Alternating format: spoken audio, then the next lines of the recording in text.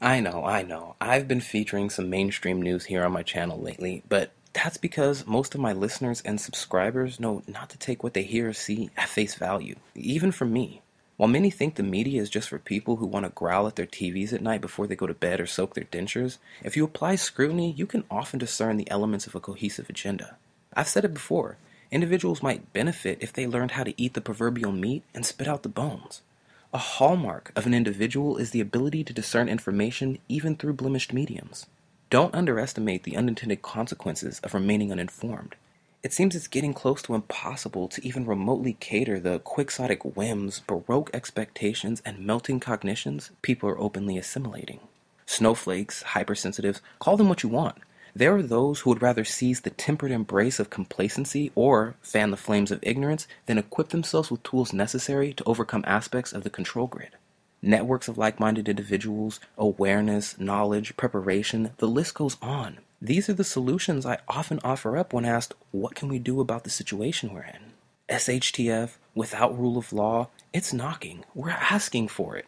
But the true source of preparation many will continue to reject is the full armor of God.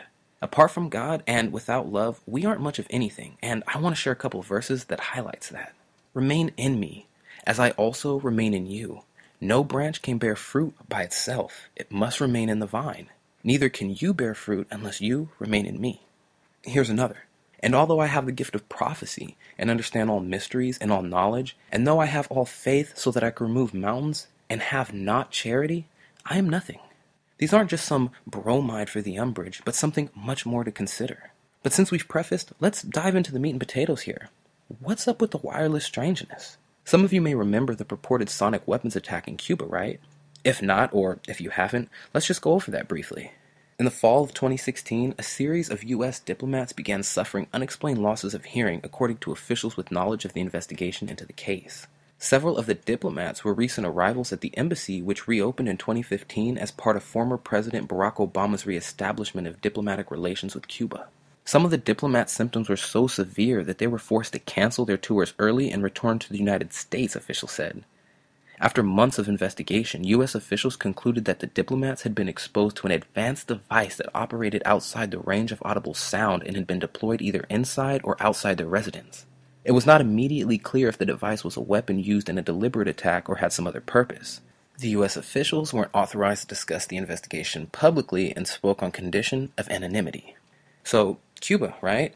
Well, now U.S. diplomats in China have experienced virtually the same thing. More U.S. citizens have been evacuated from China amid concerns that American government personnel and their families might be the target of sonic attacks by a rival country. U.S. State Department officials said on Wednesday it had sent a number of individuals from its consulate in Guangzhou back to the U.S. for further evaluation and comprehensive assessment of their symptoms. Last month, a consulate worker in Guangzhou was found to have suffered a mild traumatic brain injury after reporting abnormal sensations of sound and pressure from the late 2017 through April 2018. The department sent a team to Guangzhou in late May to examine other U.S. staff and their family and investigate possible links between their symptoms and those of U.S. diplomats in Cuba last year, an incident that prompted U.S. to pull its staff from the country and expel Cuban diplomats from the U.S. The U.S. Secretary of State Mike Pompeo on Tuesday announced the formation of a task force to investigate unexplained health incidents among U.S. government personnel and their families overseas.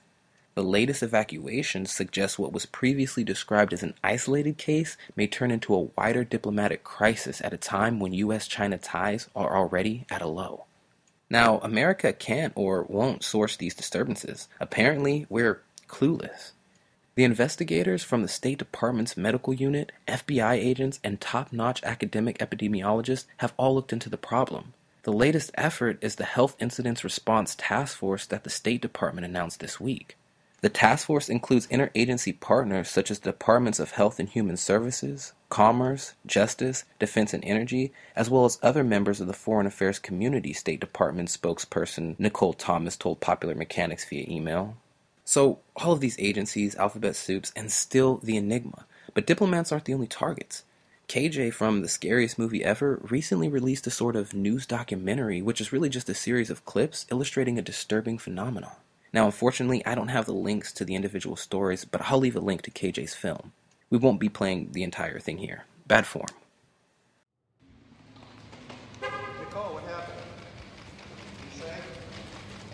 21-year-old Nicole Natchman is not talking about the murders of her mother, Marion Dinas, or her stepfather, Robert Dinas, both gunned down last Thursday night. But this arrest affidavit speaking volumes tonight. According to deputies, the FSU student began hearing voices on campus telling her to kill her parents. New details are emerging after a car plows into pedestrians in New York's famed Times Square. Police say the act appears to be deliberate. 2 News reporter Kelly King has the developments and what they're learning about that suspect. Kelly? John, police say 26-year-old Richard Rojas said he was hearing voices and expected to die. Authorities say he was likely attempting suicide by cop. Rojas had been discharged from the Navy following disciplinary problems and had multiple prior arrests for driving while intoxicated. Rojas is accused of mowing down people in Times Square for 3 blocks before he was stopped by a row of steel barriers. Well, Leicester law enforcement officials say tonight that they do not consider this an act of terrorism. They say the suspect was struggling with serious mental health issues. Officials say Esteban Santiago was undergoing treatment for mental health problems, complaining that he was hearing voices.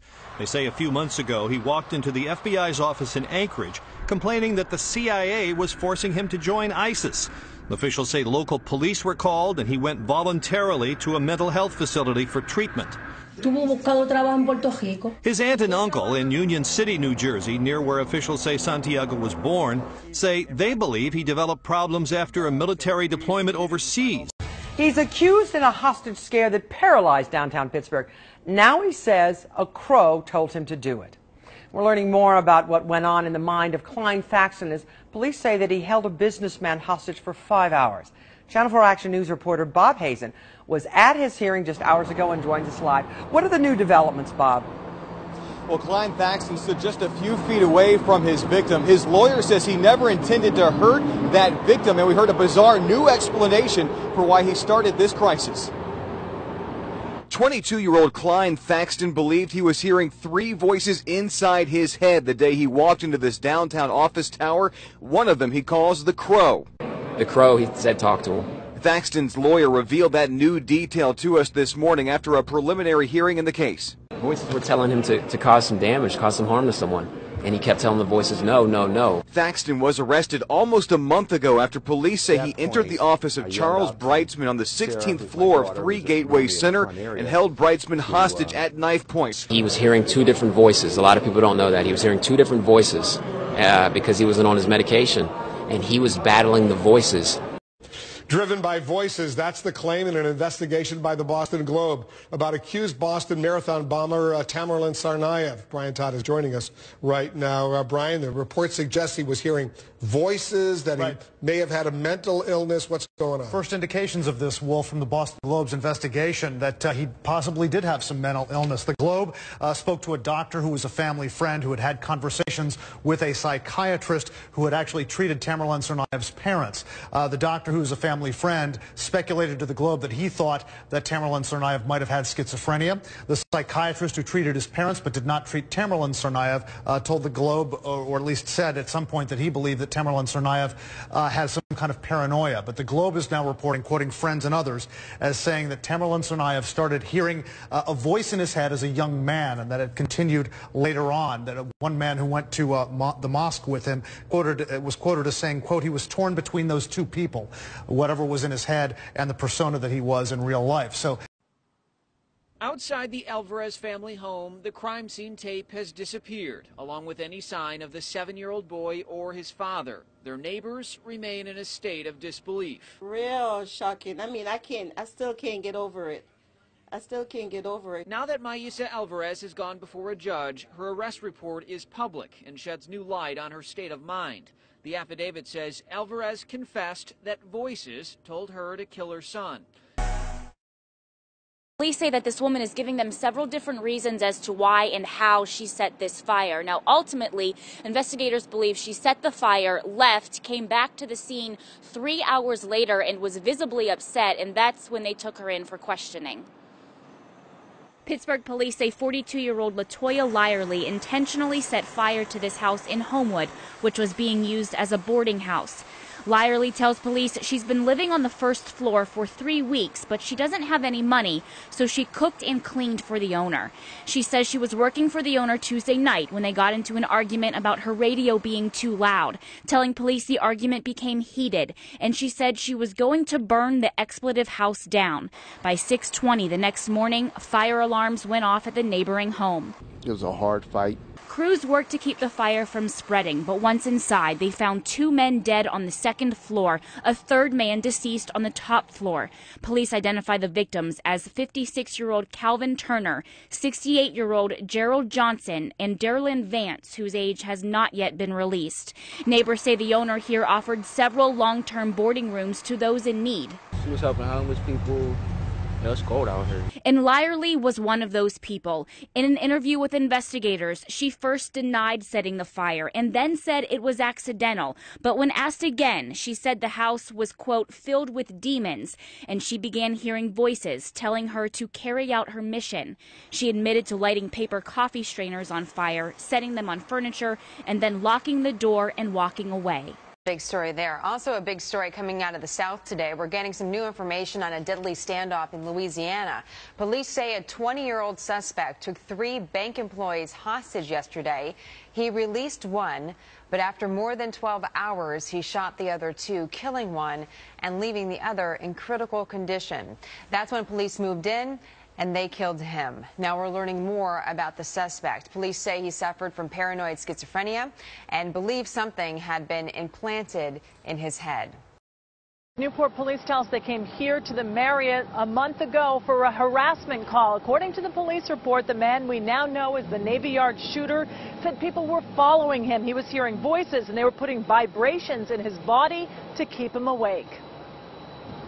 Newport police say they responded to the Marriott Hotel early in the morning on August 7th. Aaron Alexis told police he was a naval contractor who traveled often. Alexis told the officer he had a verbal fight with someone at the airport in Virginia as he was getting on a flight to Rhode Island. And that person sent 3 people to follow him and keep him awake by talking to him and sending vibrations into his body. Alexis left a Middletown hotel, went to a Navy base hotel, but still heard the voices. He escaped to a 3rd hotel, the Marriott, but the voices continued. Alexis told the officer the 3 individuals were speaking to him through the floor and using some sort of microwave machine to send vibrations through the ceiling, penetrating his body so he cannot fall asleep. Look at these pictures here. Scroll down a little bit. There's a bigger picture further down. It's a diagram, and it starts talking about electromagnetic effects on the human body. And it talks about psychoelectric weapons. Yeah, we've got, openly, Barack Obama spent $200 million on his brain project with DARPA. Yeah, let's see if we can hack into people's brains. Let's see if we can take away memories or implant false memories. And let's see if we can do it wirelessly. That's their big push right now. They don't want to have to, take you in and jack into the back of your neck like the Matrix or do an operation and stick a probe into your head. No, they want to be able to do it remotely, wirelessly, without your perception. And so when you look at this diagram, they've got a human body there. And here's some of the creepy things they've got pointing at it. One of them, forced memory blanking and induced erroneous actions. Another one, forced manipulation of airways, including externally controlled forced speech. They can make you say stuff that you don't want to say. Forced nudging of arm during delicate or messy work, causing injury or spills. Forced precision manipulation of hands, sometimes synced to the forced walking visions. Give you microwave hearing, so you can hear voices. Transparent eyelids. I don't know what that is. Transparent eyelids? Artificial tinnitus, ringing in your ears. All this stuff. They're bragging about how they can do this. They call it the psychoelectronic weapon effects.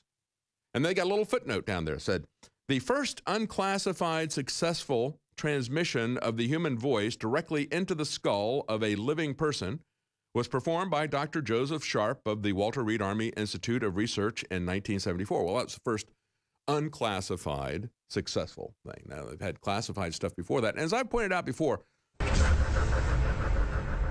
of my last words. It's really unfortunate that I have to make this video.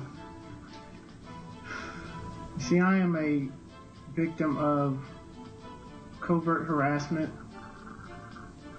and electronic harassment, and gang stalking. I'm what's called a targeted individual. On November 20th, 2014, 31-year-old Myron May walks into Strozier Library on the campus of Florida State University and opens fire. 3 people are injured. May tries to leave campus, and a shootout with police in front of the library ends violently. The medical examiner confirming May was shot 24 times by police.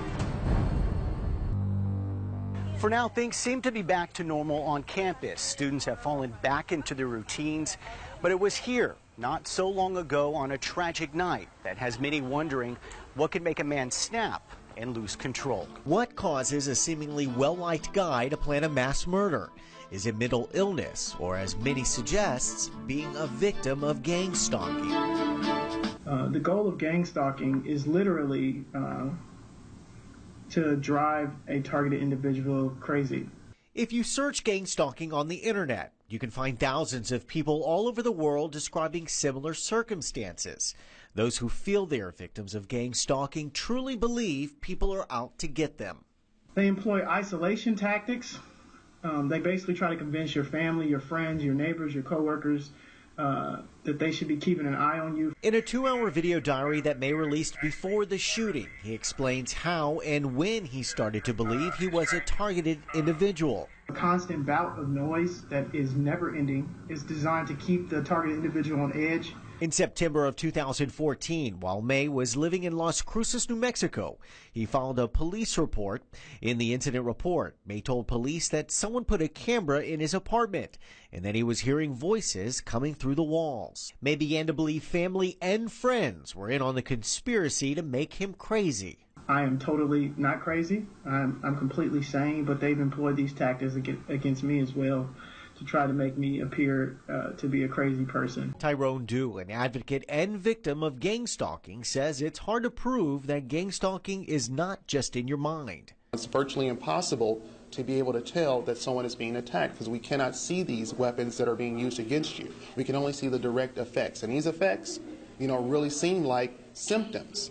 And what unfolded that Thursday morning in November is testimony of just how bad those suffering from mental illness can get. Through the entire process, Myron May believed he was being stalked. There has been a shooting in the library. Stay where you are. Father, forgive me for what I'm about to do. Forgive me for all of my sins. Past sins, present sins, any future sins. I'm sorry that my faith was so weak. Amen. Now consider what you just heard. When you start to plug something like 5G into the equation, you begin to get a clearer picture. Could these waves and emissions somehow covertly instigate or exacerbate voice-to-skull type technology? Let's even go one step further. Can it be used to incite feelings of hostility or perhaps generally alter consciousness? Take a listen at what I've had to say within this context before. You don't have to completely understand the ins and outs of 5G to pull some connections. This is where 5G comes in. It's military-grade technology which operates using millimeter waves, a type of radio wave, and it's the next milestone of the Long-Term Evolution Network, or LTE. The standardization of 5G roughly began in 2011 with the initial inception of 4G and is expected to attain commercial momentum circa 2020. According to Verizon, states like California and Florida are going to be preliminary staging grounds. But if you've been following 5th generation news, then you know integral components are already in place, such as beamforming, small cells, and massive input, massive output, or MIMO for short. Try to understand, 5th gen is more than expanding bandwidth, real estate, and spectrum space. Sure, they need appropriate fluidity to ensure telecommunications traffic and data transfers, but its infrastructure suggests this technology is possibly accompanied by additional applications. Wireless frequencies can be configured to achieve a wide range of effects, including altering the conscious mind of a mammalian species. Just one of the examples demonstrating this is MKUltra, a declassified project in hearing, courtesy of the US government and affiliates, where in one of the experiments a monkey was put to sleep with radar. The implications will become clear shortly. Unsurprisingly, current data transfer techniques are already known to adversely affect those with frequency sensitivities. This means the questionable, possibly carcinogenic radiation and frequency bombardment is inclined to grow under 5G's commercial rollout, as well as the potential for shifting the cognition of the public. And let's just be clear here, that's mind control. While we're on the topic, the weaponizing and directing of this energy might offer alternatives to the uncharacteristic behaviors some individuals undergo prior to shootings or other violent instances which are normally attributed to drugs or psychosis. See what I mean by implications? Now, if you've been following me somewhat closely, not long ago I released an episode showing that researchers developed a frequency inaudible to the human ear which can send commands to smart devices and personal digital assistants like Google Home and Amazon's Alexa. I'll play a bit of that now. Many people have grown accustomed to talking to their smart devices, asking them to read a text, play a song, or set an alarm, but someone else might be secretly talking to them too. Over the last 2 years, researchers in China and the United States have begun demonstrating that they can send hidden commands that are undetectable to human ears to Apple's Siri, Amazon Alexa, and Google's Assistant. Inside university labs, the researchers have been able to secretly activate the artificial intelligence systems on smartphones and smart speakers, making them dial phone numbers or open websites. In the wrong hands, the technology could be used to unlock doors, wire money, or buy stuff online, simply with music playing over the radio. I mean, right there, those are some pretty heavy implications. They've designed this frequency undetectable to human hearing that can activate your wireless assistant. But if you're somebody who has a digital wallet, sensitive information hooked up to a smart device, or an account linked to one of these smart speakers, you're likely at the most risk. But the article goes on to say, a group of students from University of California, Berkeley and Georgetown University showed in 2016 that they could hide commands in white noise played over loudspeakers and through YouTube videos to get smart devices to turn on airplane mode or open a website. This month, some of those Berkeley researchers published a research paper that went further, saying they could embed commands directly into recordings of music or spoken text. So while a human listener hears someone talking or an orchestra playing, Amazon Echo speaker might hear an instruction to add something to your shopping list. Interesting, right? So finally, let me circle back to the beginning. There is no better way, in my humble opinion, than to tackle this kind of information with prudency in lieu of paranoia, logic instead of lunacy, and of course, the Most High and His only begotten Son, Yeshua. Right? Because no branch can bear fruit by itself. It must remain in the vine. Neither can you bear fruit unless you remain in me. Take care out there.